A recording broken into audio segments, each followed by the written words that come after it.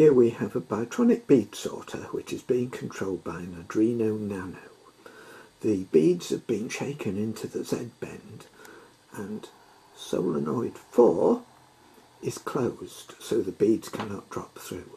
Just above solenoid 4 is the colour sensor which we can use to sort the beads into the hoppers at the bottom of the screen.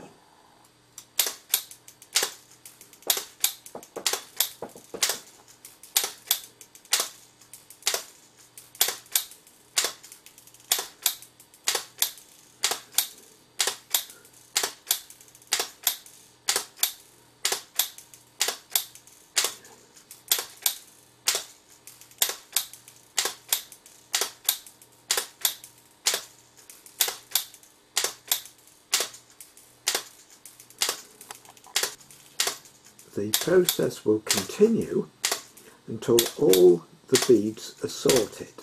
The white ones into the left hand hopper, the black ones into the right hand hopper.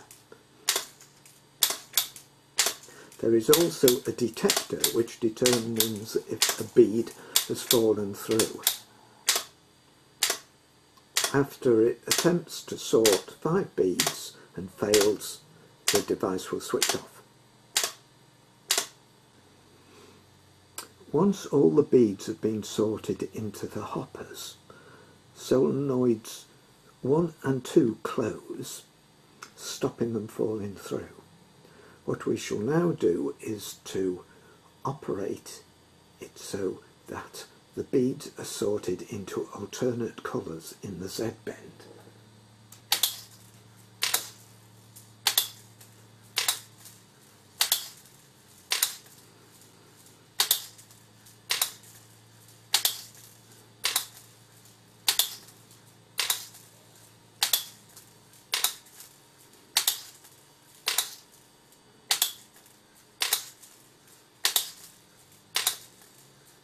It is seen that we have a slight problem that occasionally we get 2 white beads.